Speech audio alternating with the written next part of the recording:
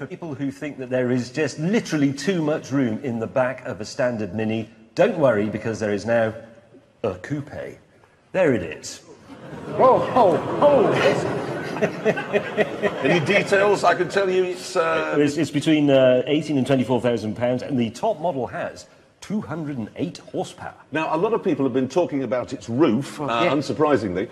Mini themselves say it's styled to look like a baseball cap being worn backwards. Why would I want that as my roof? I think this is a car that probably at night when you leave it entertains itself by spitting at the elderly.